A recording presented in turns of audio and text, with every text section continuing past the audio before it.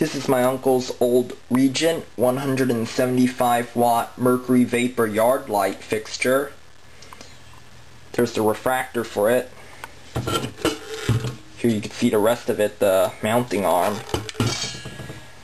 Now this fixture has been outside my uncle's garage slash auto repair shop for many years, and the ballast that was in it, I already taken it out,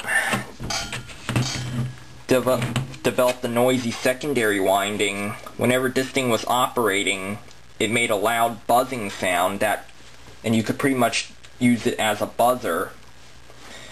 So I took down this noisy fixture and I replaced it with the spare Lithonia 175 watt Mercury Vapor fixture that he had kept in the corner of his shop as a spare. And I kept this fixture with the intention of replacing the ballast. So this is what I'm going to replace the ballast with.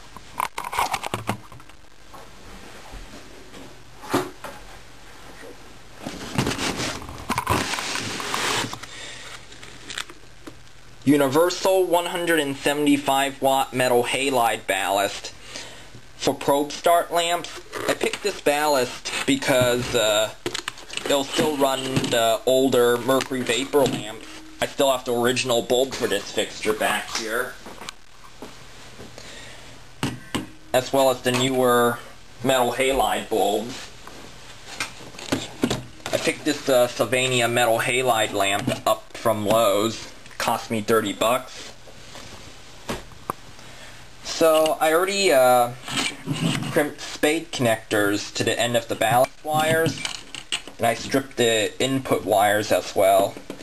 This is a multi-tap ballast, so it has inputs for different voltages, 120, 208, 240, and 277, and even 480. 480 is one of the violet wires. So I'll wire this thing up and we'll see how it runs. Okay, I have the refractor back on the fixture. Ballast is wired to the socket in the fixture. Cord wired to the ballast, and the fixture itself is being held to the edge of my desk by the weight of the two ballasts, the old Mercury Vapor and the new metal halide ballast. Now, first of all, I'm going to fire up the old Regent Mercury Vapor bulb that came with the fixture, and then after that we'll fire up the metal halide bulb.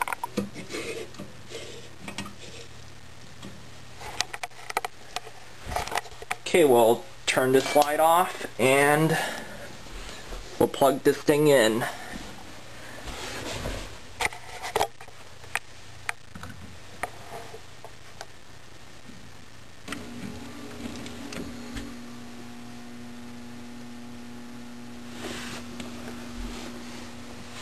Okay, it's lit, and we'll just let it warm up.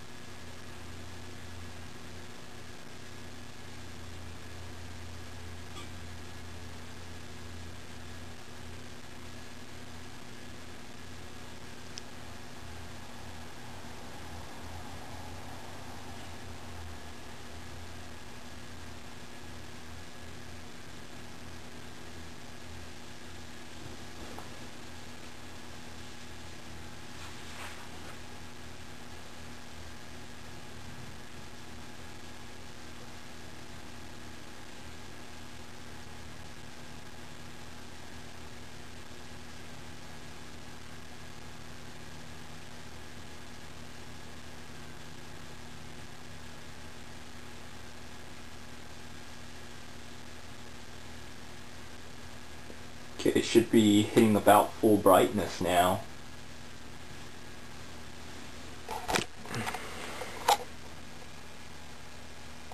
See, it's pretty green. It's an old bulb.